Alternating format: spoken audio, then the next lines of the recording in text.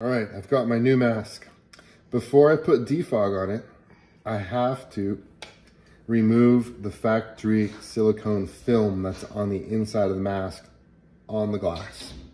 There's also some residual on the skirt itself, so you'll need to use your toothpaste to remove it. But first, you're going to take a lighter, one of these, and you're going to burn the silicone off. Go back and forth all around the inside of the mask on the glass. Not all around the inside, I'm sorry, just the glass, not the skirt. You don't want to melt that. Keep the lighter moving. Give it a couple good wipes. It might turn black. You might see some black or brown residual on your towel.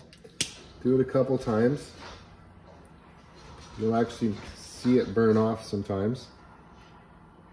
And then hit all the corners, moving the lighter so you're not in one spot too long.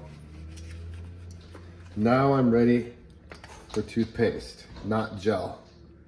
And I'm gonna go ahead and scrub for about 5 minutes. Use both your thumbs and just sit there for like 5 minutes scrubbing away. You can scrub the inside of the mask as well because there's some residual silicone on there, protective film.